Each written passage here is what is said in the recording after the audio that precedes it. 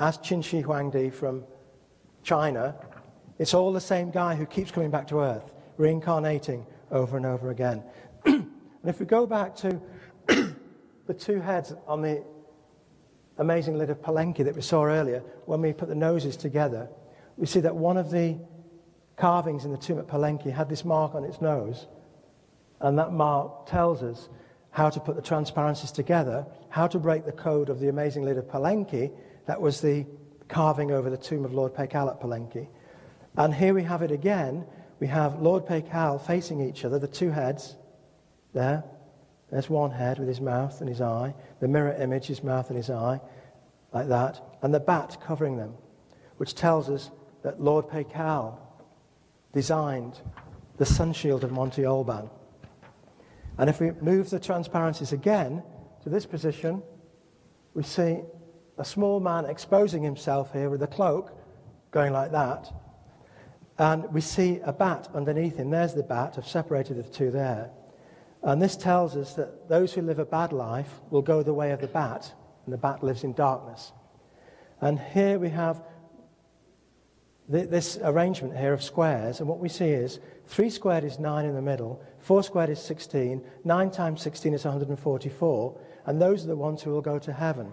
So this tells us, in the Bible, the book of Revelation, it tells us that those with 144,000 written on their foreheads will go to heaven. So we see in all of the artifacts from the Mayas, whether it's the mosaic mask of Palenque, which showed Lord Paikal with a small bird on his head, the bird of purification, bowing as the 2 stags, which was the mural of Bonampak with 2 sticks. And the 2 sticks they used to rub together to make fire, so that's why he was a god of fire. We haven't even started. Oh yes, we did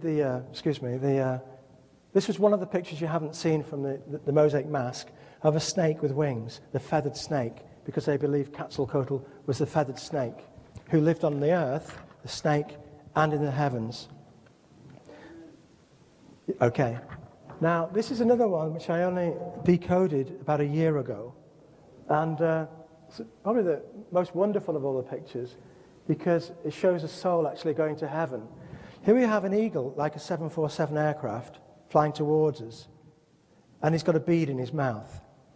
And here we have one of the men from the tomb in Peru, a small man with a hat, I call him. And he's got a crab across his face. Remember, Viracocha was the foam of the sea. The guy who was not in the sea and he wasn't on the land, he was in the middle. He was in the foam of the sea. His name was Viracocha. Here we see Viracocha with his wings out going to heaven.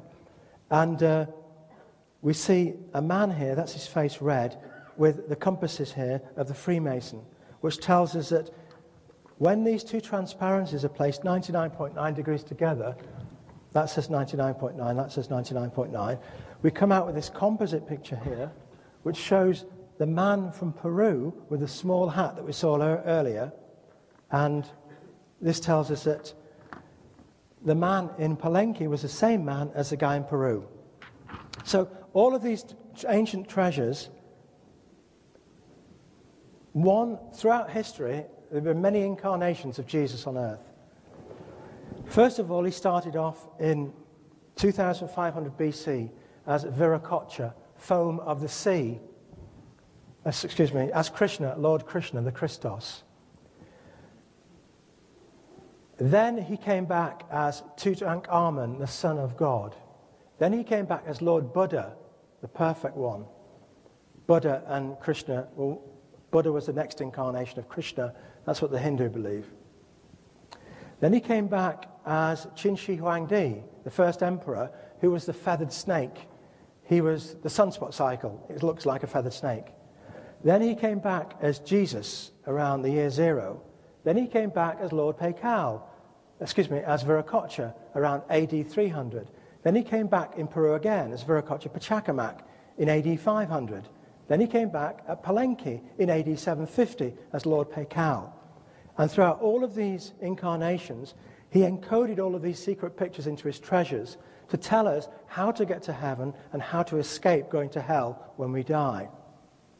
And the messages of all of this stuff is that if we are pure and we can purify our spirit, we can increase the voltage of the soul inside our bodies, so that when it's time for the body to die, the soul releases and escapes the earth's gravity and goes to heaven and becomes one with God.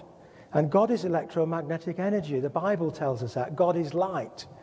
So if we can increase the voltage of our soul by loving each other, then when the soul is released from the body, we'll go to heaven and we'll find peace again with God. If that doesn't happen, if we don't love our neighbor, then the soul will not reach the required voltage to leave the body. And when the soul leaves the body, it will attach itself to a new set of developing genes, whether it be a flower or a dog or a pig or a human being, commensurate with the voltage it generated during its lifetime on earth. So if when you're born you're a real mean person, then you'll come back with a low voltage. And when your soul leaves your body, when they put you in the coffin, you'll come back as a rat or a dog. You'll come back as a lower voltage creature. If you're a good dog, your voltage will increase. When that soul leaves the dog's body, it will come back as a chimpanzee, which is more intelligent. If you're a good chimpanzee, you'll come back as a human.